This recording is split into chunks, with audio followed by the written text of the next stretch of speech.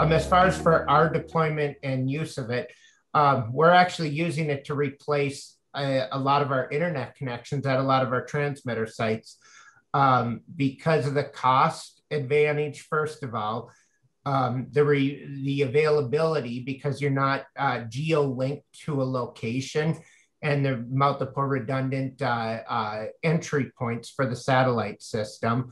And the other thing is we've ran it through some pretty harsh testing. As far as we've been doing it now, I think for what, 2 years now, I think we've had access to it. So we've ran it through some pretty bad monsoon rainstorms. We've ran it through some extremely heavy, long duration snowstorms, and we've not had any issues with it. So, I mean, overall success rate with it has been absolutely insane. So, I mean, that's basically what we're doing, is we're basically replacing any of our broadband links. And then at our studio locations that we've put them in, we're using it as a redundant internet connection, which has served us well in St. Cloud one time especially. Are you comfortable, or can you say anything about the speeds? Now, this isn't an official quote, everybody. This is just anecdotal information. But can you say anything about the speeds that you've seen with it? Or is that, I mean, well, don't give the exact number, but just say maybe faster than this, or maybe just got to be general. It could be this. Well, it's hard to really compare it, because it really, the only thing that's going to go toe to toe with it is true fiber. I mean, really, that's the only thing that's going to go toe to toe with it. I mean, when you're talking DSL, cable modem, any of these other services, they're woefully behind as far as speeds, along with the recently disclosed beta test speed of 1.3 gigabits that's been pushed down. So, I mean, the speeds are incredible. And once they get the laser linking, talking from satellite to satellite with lasers, it'll be even faster. So, I mean, the technology's there. So is it a wave-based technology that the antennas, how does it,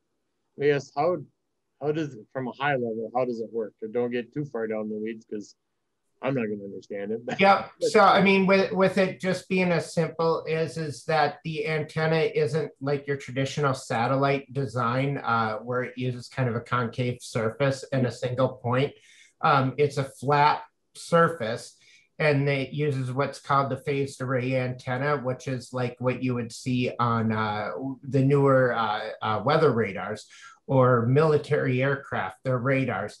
And instead of using concave surfaces and focusing and moving the whole aperture to a single point, the dish itself can be flat, but the antennas, and we're keeping it high level here, there's a lot more to it, but the little antennas on the dish itself can electronically orientate themselves in the direction needed for the best gain. So is it pointed at a specific satellite, or does it go from satellite to satellite to satellite as you use it over time? How does that part work? Yep, it tracks the bird and can bounce from satellite to satellite. So like if you see behind me is a current map of the satellites right now that are orbiting North America and stuff, and Starlink constellations and stuff. They just launched a bunch more.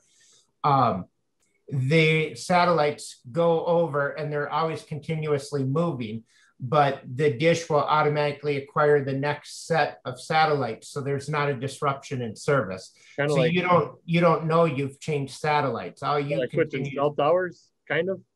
Yeah, it's the concept of cell towers, but it's a little bit more smooth, I guess would be to put it. You know, like when you snap between a cell phone tower, you can kind of get that little dropout and then come right back. And I mean, we're so conditioned to where you probably don't notice it as much as you used to.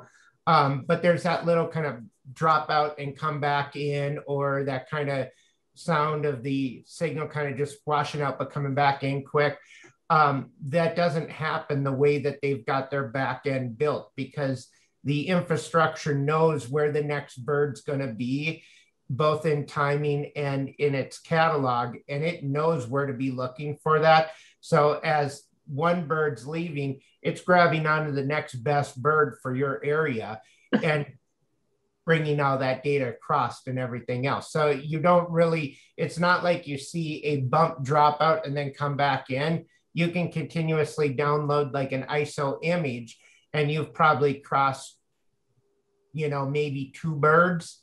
It depends upon how big of an image you're downloading. But I mean, I think like one of the biggest images that I downloaded was like an 8 gig backup, and it was steady. I mean, it was smooth. Honestly, that's insane.